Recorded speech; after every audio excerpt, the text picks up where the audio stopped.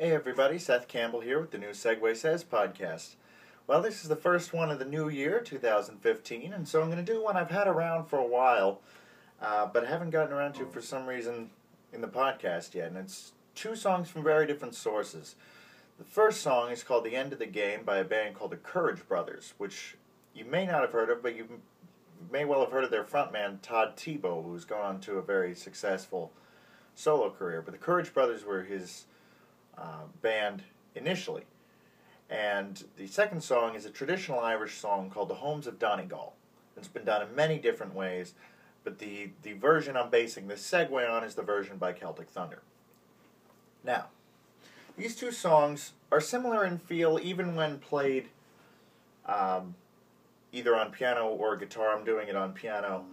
But I encourage you to listen to the original recordings of these two songs. The End of the Game is on the Courage Brothers album Wood, W-O-O-D, and Homes of Donegal is the first song on Take Me Home, the Celtic Thunder album from, I want to say, 2010. Because the instrumentation of these recordings is very similar in between the guitars and the backing organ and the riffs being played. And that's how I came up with these in the first place. So I'm going to do my best to replicate it just on solo piano.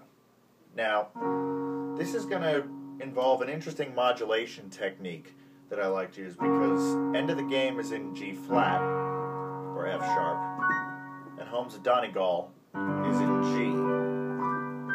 Now, I know you're thinking, wouldn't it be easier just to modulate one into G? Well, you could, but there's also a dramatic effect you can use to achieve the modulation and make it clear that you're in a new song. Now, I'm going to give you just a verse chorus of End of the Game here. This is someone using the sink in the kitchen, not sure who that is.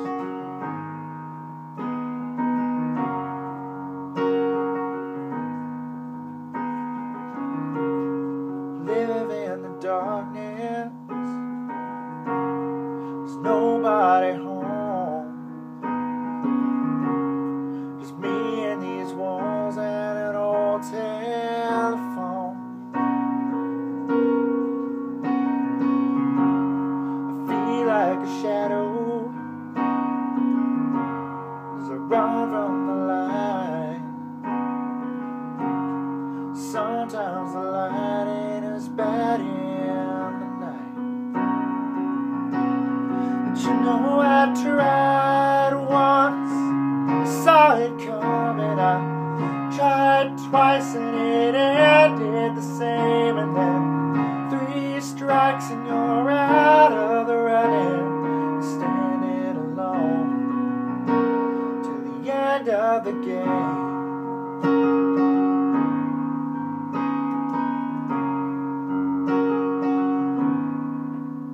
So you get the feel it's an easy sort of 6/8, very relaxed piece, and it's a wonderful song, and I fully encourage you to look up the album, because the whole album is amazing songwriting, but this is probably one of my favorites. Now, Homes of Donegal, as I said, it's a half step up, and it's a verse refrain as opposed to a verse chorus, and I'm going to give you the second verse because there's a little bit of a variation in it that's more similar to End of the Game, I think, at any rate.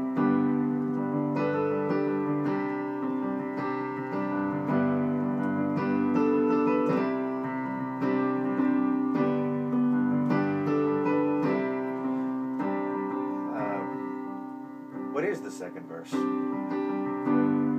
me a minute, I'll think of it.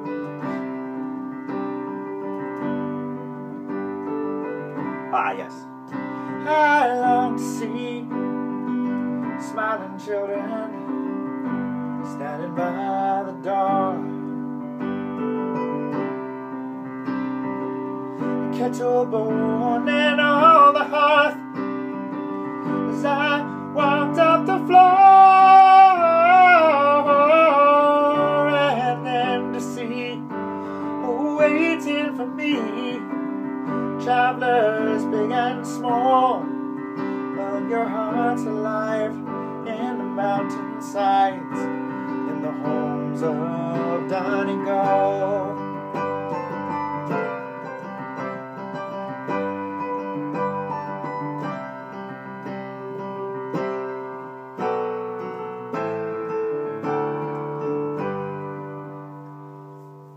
And as you can hear, the harmonic rhythm is very similar to the chord structure where the melody's placed. There's a lot of similarity between the two. And there's lots of different small pieces within the song, the bridge of End of the Game, for example, that have similar walk-down patterns as Homes of Donegal does. There's thinking about something I'm feeling alone in the dark. I'm feeling alone in the dark. Love for forgiveness. And that's the last verse. But as you can see, there's a similar sort of walk-down pattern used in both songs as well. So, the question now, of course, is how to get from one key to the next. And the technique I use here is used in a lot of musical theater type of shows, because the I'm going to get technical here for a minute.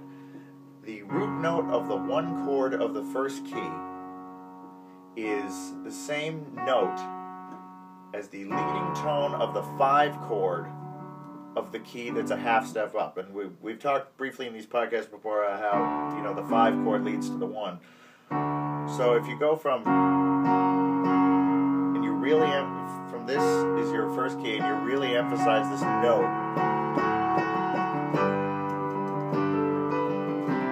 it really doesn't seem that crazy a leap to make, because you're using the commonality going from the root note to the leading tone being the same note. And then you just do the 5-1, and voila, you're in a key a half step ahead, a half step above, excuse me. So you play through End of the Game, and the interesting thing is that both these songs kind of vamp on the riff at the end and have very similar vocal improvisation. End of the game.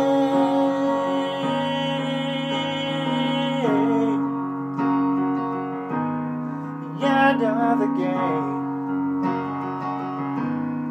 End of the game. Whoa.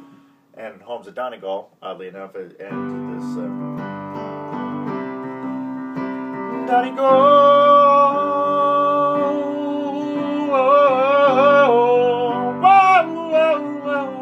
Queen of all. Same thing. So that's another similarity I noticed that brought on this segue. So, anyway, you're finishing End of the Game. End of the game. End of the game.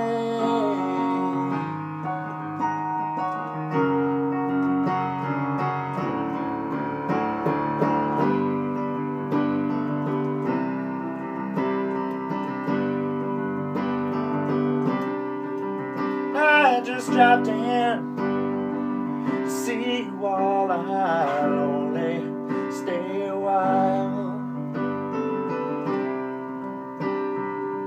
Wanna hear how you're getting on. Wanna see you smile. I'm happy to be back again. Greet you one and all.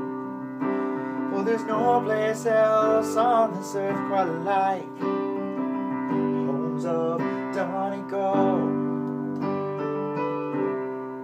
And you've almost forgotten you were in a very different key just a few seconds ago. Now, the fun thing you can do at the very end of Homes of Donegal is remember how similar these riffs are. You can throw in a chorus of End of the Game in the new key. So it's a bit of a different feel to it, but it returns to where you came from. So you have the, you know, whoa, whoa, whoa, whoa, Donegal, Queen of all, Donegal, Queen of all.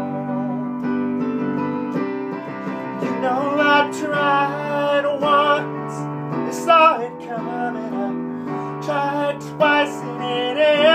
stay the same, and then 3 strikes and you're out of the running. You're standing alone till the end of the game. The end of the game. Yeah. The end of the game.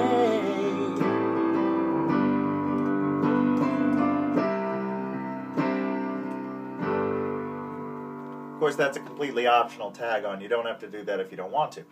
But that's a fun little thing I like to do. As you know, I like to get back into the first song when it feels appropriate, and in this case, it definitely does. So that's this week's podcast to start off the new year. Thanks so much for watching. I will see you next week.